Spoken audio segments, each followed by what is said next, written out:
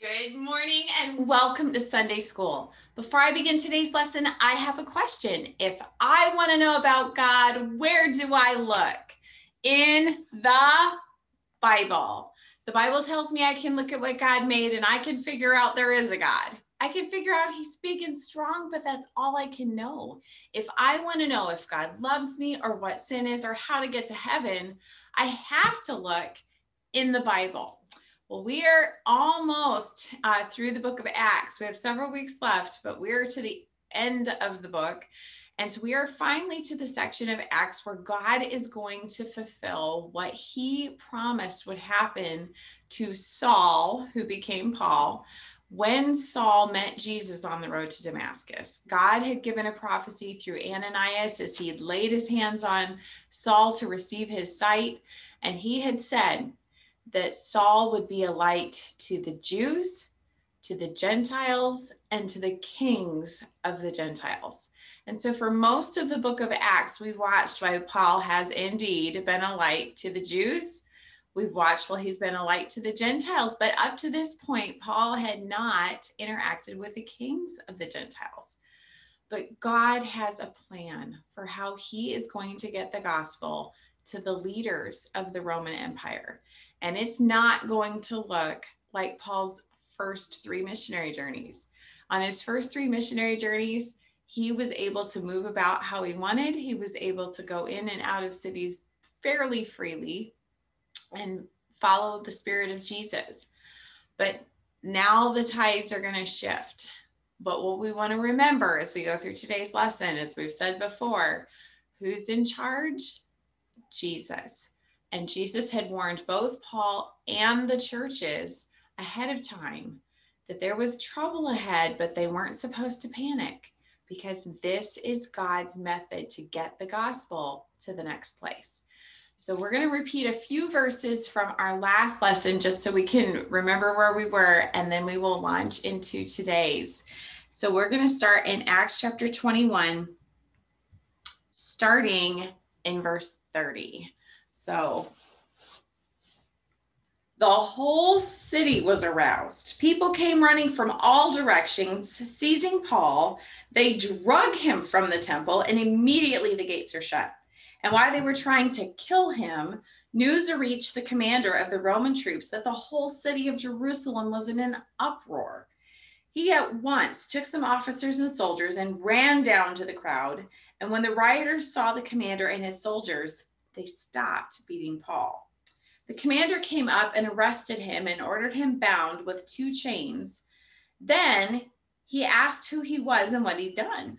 Some in the crowd shouted one thing, some another, and since the commander couldn't get at the truth because of the uproar, he ordered Paul be taken into the barracks. When Paul reached the steps, the violence of the mob was so great, he had to be carried by the soldiers. The crowd that followed him was shouting, "Away with him!" And as the soldiers were about to take him into the barracks, he asked the commander, "May I say something to you?" "Do you speak Greek?" he replied. "Aren't you the Egyptian who started a revolt and led 4,000 terrorists into the desert some time ago?" And Paul answered, "I'm a Jew from Tarsus in Cilicia, a citizen of no ordinary city. Please let me speak to the people." And having received the commander's permission, Paul stood on the steps and motioned to the crowd, and they were silent. And he began to speak to them in Aramaic.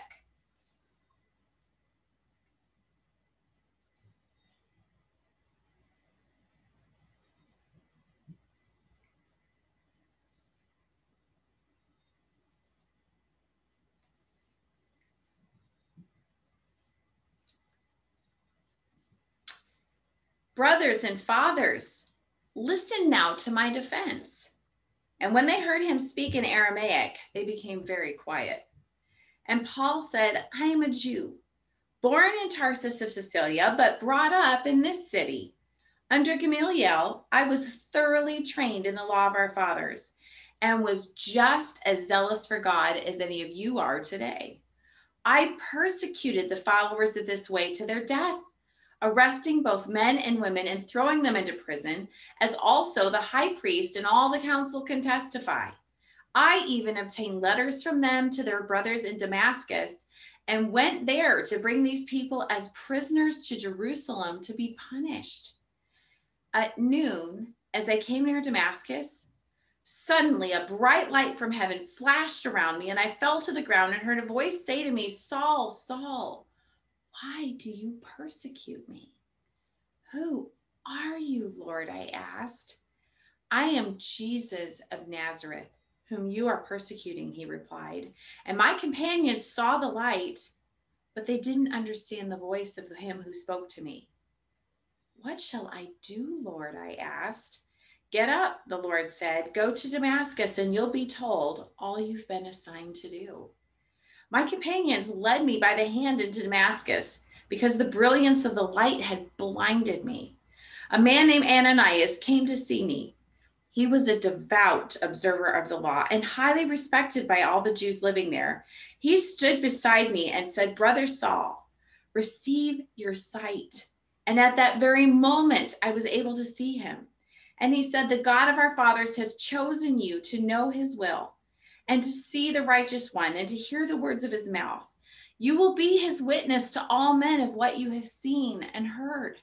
And now, what are you waiting for? Get up, be baptized, and wash your sins away, calling on his name. And when I returned to Jerusalem and was praying in the temple, I fell into a trance.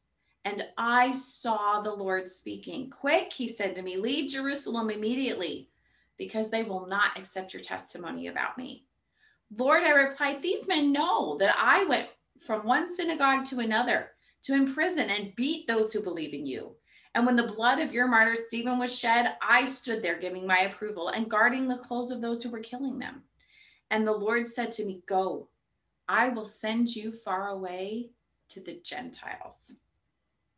The crowd listened to Paul till he said this, and then they raised their voices and shouted, rid the earth of him. He is not fit to live.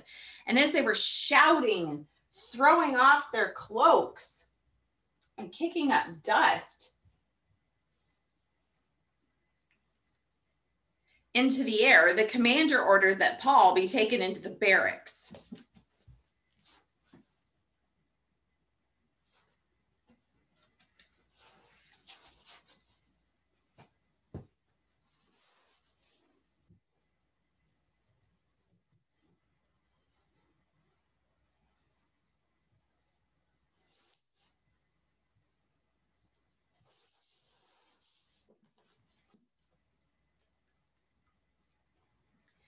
The commander ordered that Paul be taken to the barracks and directed that he be flogged and questioned in order to find out why the people were shouting at him like this.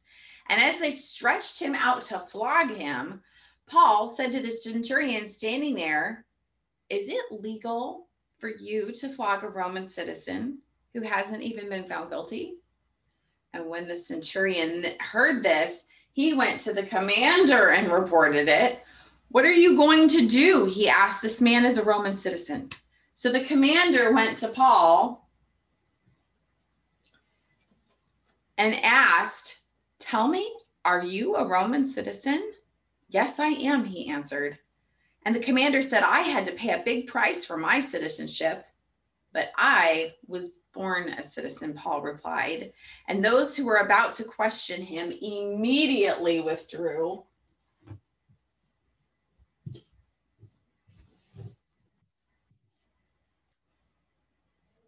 The commander himself was alarmed when he realized he had put Paul, a Roman citizen, in chains. And that's where we're going to stop for today's lesson. So this is not what we expect as the readers of Acts, but this is what God had said would happen, right? Paul would suffer in Jerusalem. Something would go wrong. And it doesn't take long. It's not even a week. And what God said had happened would happen. And so Paul is innocently in the temple. He's not done anything wrong. He is drug out to this angry mob. And as Paul is being dragged next door to the fortress of Antonia to be put in the Roman barracks right next to the temple, he asks the commander for permission to speak to the crowd, and the commander gives him permission, which is miracle number 1. And so Paul takes the opportunity to speak to the angry crowd. But he speaks in Aramaic, which is the language of the crowd, but it's not necessarily the language of the Roman commander. As you can see later, the Roman commander doesn't seem to understand what was being said, but the crowd does. So this is what's so interesting to me. If you were almost beat to death outside the temple on a false accusation about bringing a Greek into the temple, you would think you would be responding to the crowd and saying, hey, I didn't bring a Greek into the temple. I'm a Roman citizen. You can't beat me. Something, right? But is that what Paul says to the crowd? No. Paul realizes this might be his last chance to speak to the Jews of Jerusalem. And so he is going to take advantage of his last chance. And so what does he want them to know in his last chance to tell them the story of Jesus? And so he begins by telling them who he was, how he met Jesus, and then what changed. And the reason he does this is so important, okay? He could have spent the time justifying himself. He could have spent the time trying to argue with the Roman commander, but he wants to make sure that everyone in the crowd hears the gospel and knows the path to Jesus so that they can follow it, so that they can have the same experience of how to meet Jesus. So let's go through this section. And remember, this is his last chance to speak to this crowd. So these are important words. He starts by explaining to them how he came to Jerusalem as a child.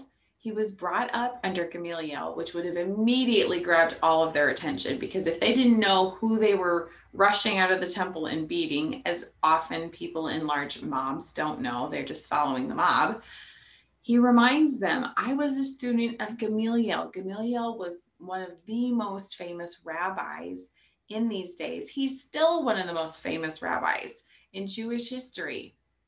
And so he had a famous teacher, but not only was Gamaliel famous, Saul had been famous because he had been one of the lead people in persecuting the way, as it was called back then.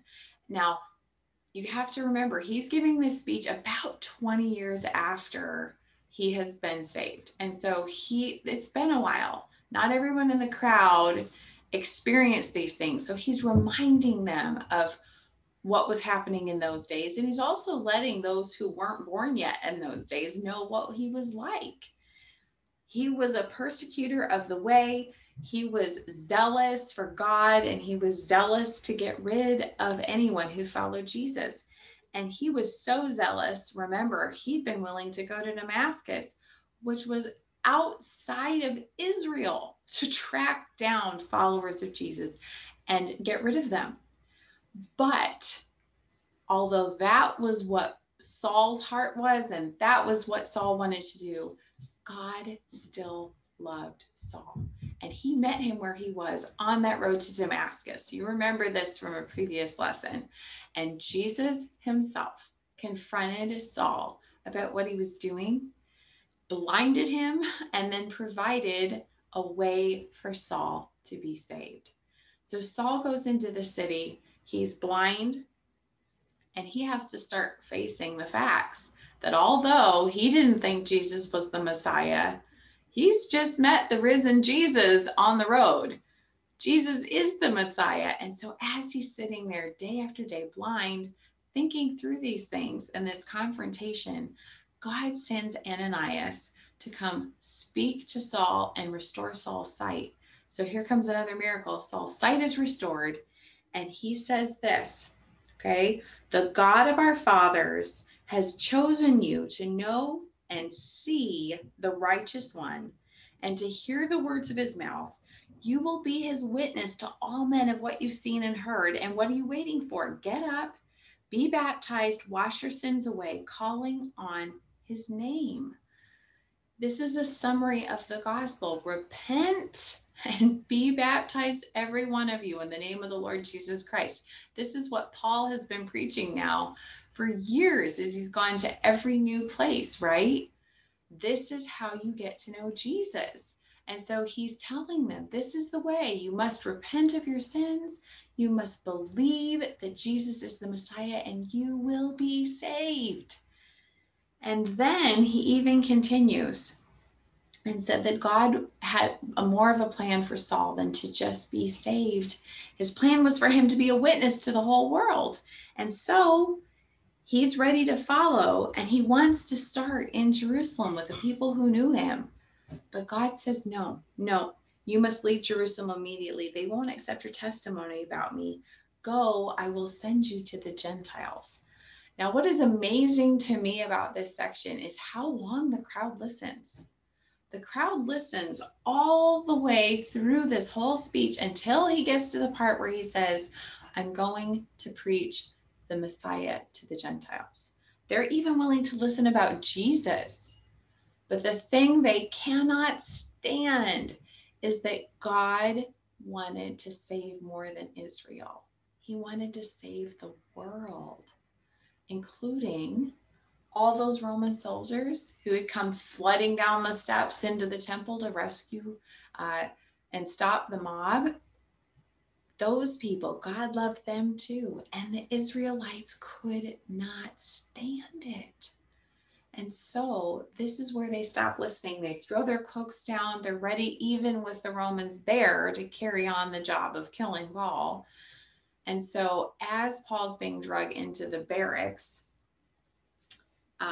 the commander wants to know, what in the world did you say? What did you do that got this crowd so angry again? They're still willing to attack you, even with Roman soldiers present. But instead of just asking, he decides to have Paul flogged and questioned. Now, again, Rome is in charge of Israel at this point. They are not their own boss.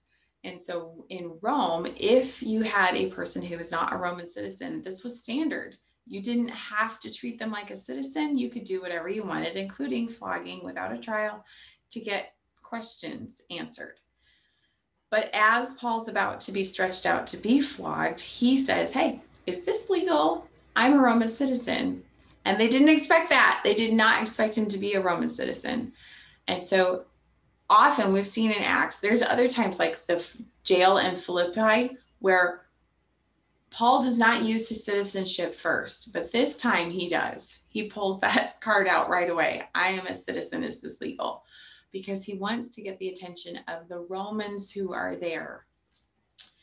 So at the end of this section, the whole reason this is here, along with all the things Paul said, is because this matters, okay? This is Paul's last chance to make sure that his own countrymen have heard the gospel. And then pretty well for the rest of the book of Acts, Paul's not going to have access to preaching to the Jews anymore. He's going to be in Roman custody. And so I wanted you to see Paul's bravery in talking to an angry mob, but also his heart. His heart is not anger at the Jews. It's begging them one last time to consider the gospel, to turn to Jesus and to be saved. That's his heart, no matter what the Jews do, no matter how often they've beaten him or thrown him in prison or chased him out of town. His heart to the Jews has remained soft. He wants his countrymen to be saved. And we want to make sure that our hearts stay like that too. When there's people that we're sharing Jesus with and they don't want to hear, and they are angry and they are persecuting, it's not easy to stay soft in our hearts towards them and to want their salvation. It gets real easy to say, I don't want to reach these people anymore. But for Jesus' sake, this is a good example of how we keep our hearts soft and we keep sharing the gospel, even when they don't want to hear it, so that they have a chance to be saved. Because if they don't hear the gospel, there's no other way for them to be saved. So it's not an easy lesson, but it's an important one. And it should help us to really consider, how do I respond when the people who I'm sharing Jesus with don't want to hear, do I remain soft and humble? And do I keep praying for them? And do I keep trying to tell them the truth? So thanks for listening. And I look forward to seeing you next week as Paul has his last meeting with the Sanhedrin.